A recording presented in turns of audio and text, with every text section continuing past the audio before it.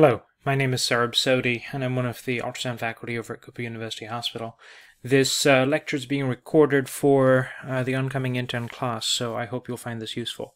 So this is a relatively rapid 1,000-foot overview of what lung ultrasound looks like, and I'm trying to make it as evidence-based and reasonable as possible. I know this is a complicated topic and it tends to scare people, but we will talk through it as we go, and if you have any questions or concerns, you can always reach out. Alright, so, first and foremost, why the heck do we ever do lung ultrasound? We could just do all these chest x-rays and make these diagnoses and be done with it, right? Beyond the fact that I'm ultrasound faculty, there actually is a reason. And the reason is that the sensitivity of the plain old chest x-ray is pretty terrible for most of these diseases. Now, for those of you who are less than familiar, quick reminder, that's a pneumonia. That's a large pneumothorax with some tension physiology, and that looks like CHF. So, how do you know how crappy the sensitivities are? Well, a bunch of people studied it. The sensitivities are 27 for pneumonia, 39 for pneumothorax, and 73% for CHF. So, let's talk through these one by one. So first and foremost, let's talk through what a normal lung ultrasound looks like. So remember that in lung ultrasound, you're trying to look at the movement of the pleura, first and foremost, to figure out whether or not you have a pneumothorax, because you have visceral and parietal pleura. And as they slide next to one another as people breathe, you can see that movement. So historically, we all thought that ultrasound couldn't go through air, therefore it was completely useless. And when they did lung ultrasound, people would figure out that they couldn't see squat. There was a Swiss, I think he's German-Swiss physician by the name of Lichtenstein, and he ended up coming up with this idea that you could do lung ultrasound. As a quick reminder, we've talked about this before, but high-frequency probes give you a nice high-resolution but low penetrance image. You can see that this is a linear probe, because that's what the footprint looks like, and you can see this really crisp, beautiful image that goes to about 4 centimeters deep. You could potentially stretch that to 6 or 7 centimeters. We can also do the same thing with a higher with a higher depth probe that would be lower frequency, and those would be your curvilinear or your phased array probes. So let's look at this for a second. So here you see the rib. Now we'll start from the top. You have a little bit of skin, some subcutaneous tissue. There's a muscle if you're looking anteriorly, probably. That would be a pectoralis muscle. And then right there you see this bright shadow, this bright line, hyperechoic line, that then has a bunch of shadowing behind it where it disappears. So that looks like a rib. And then right down here, this line you kind of see shimmering back and forth as a person's breathing. That's the pleura. So you're seeing that there's lung sliding here, and that looks good. Now, if we looked at that same type of image with a curvilinear probe, and now here you see that's a curvilinear footprint, and what they're doing is they're starting up top at rib space, you can see that you get a much greater depth, down to about 14-15 centimeters, which is about the depth you should be at if you're looking at the lungs, for the question of whether or not there is something like B-lines. And then as you're doing this, you're looking to see whether or not you have sliding, but that's a lot harder to tell. Essentially here you're looking for whether or not there's artifacts. Now, artifacts are an interesting conversation, and again, this is just a very brief primer to give you an introduction. There's A-lines and B-lines. So A-lines are essentially horizontal reverberations. So there you see sort of these things that are starting to appear. A-lines will sort of be those horizontal reverberations that are purely from that pleural line being really a good reflector of sound. And that gives you these sort of spaced out spots that look really symmetric. Now that's normal lung tissue. But what you're looking for in abnormal lung tissue is B-lines, which are essentially comets that start up at the pleural line and then this bright white searchlight that shoots all the way down to the end of the screen. And that's why we do the sort of 14 centimeter historically. Now there's some people looking into whether or not that actually we need to go that deep to figure that out, but that's a whole nother topic for advanced ultrasound. So, quick recap so far. You can ultrasound the lungs. You can see all kinds of things. X-ray's kind of shitty. And we'll talk through the sensitivity of lung ultrasound as we go. And you can use high and low frequency probes. Now, as a general reminder, if you're looking just at the very superficial area, you want to use a higher frequency probe to get a better picture. If you're looking deep into someone's body cavity, you want to look with a lower frequency probe that'll give you better depth. Okay. So, if you have a pneumothorax, there was a meta-analysis that they did trying to figure out whether or not there was what the sensitivity and specificity of lung ultrasound were. And as you can see, the sensitivity and specificity are good, both in the high 90s. What I really wanted to point out was that likelihood ratio. That likelihood ratio of 50 means that essentially if you went over to someone where you had almost no suspicion of them having a pneumothorax, and you did a lung ultrasound and found that they had no lung sliding and a lack of a comet tail, you could be almost 100% certain that they had a pneumothorax. Now, this is sort of still controversial. It's a conversation you need to have with the attending you're working with, because different people have different thresholds in how they practice.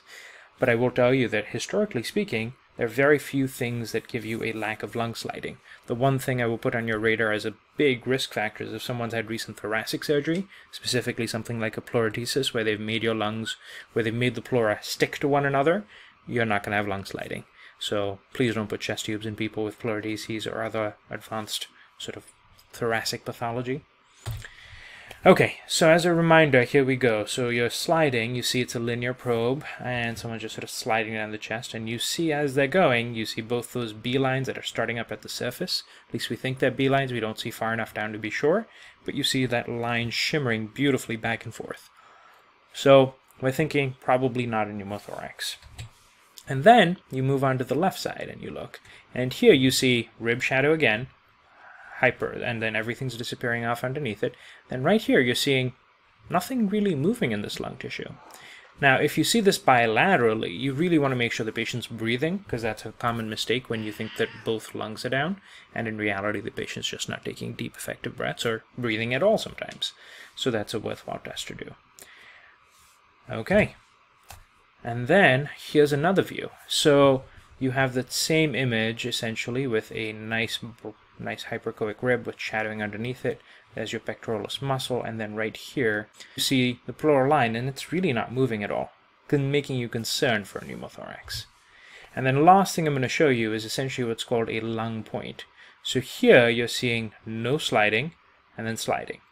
And it's a bit of a jump back and forth, but if you track through, any area where you see sliding stop is essentially 100% specific for a pneumothorax. Moving on. Let's talk through pneumonia. So your chest x-ray, as we discussed, is pretty crappy sensitivity, somewhere in the 30s. Your sensitivity here is 92. Now your likelihood ratio is 15, which again significantly raises your likelihood of having this. And in here they're looking for subpleural consolidations and B-lines. So I'll show you what those look like. So as a reminder, curvilinear probe. So for the most part, everyone in the emergency department prefers using the curvilinear probe for lung ultrasound. A lot of our critical care and emergency critical care colleagues tend to love the phased array probe.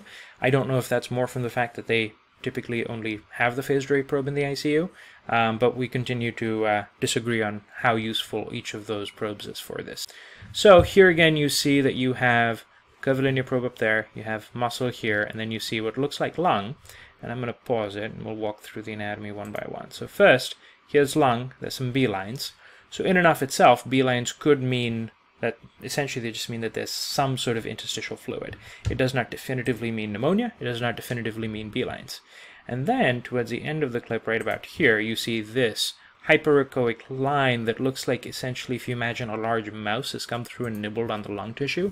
So that's what's called a shred sign, and that's again suggestive of there being some sort of consolidative process in the lung. And the two of these together make you suspicious that the patient has a pneumonia.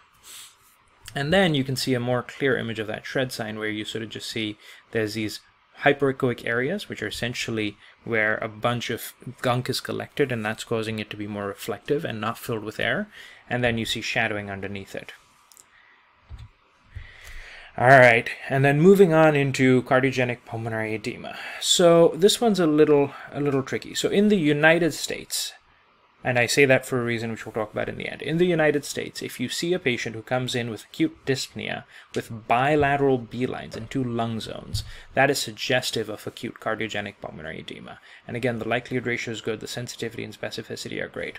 So this is a common question of concern. What are lung zones? And people have described it about 100 million different ways. The guys who originally came up with this had a 5-point lung ultrasound, then they came up with a 12, they've come up with a 6, they've come up with, pick a number, they've probably come up with that type of an ultrasound protocol.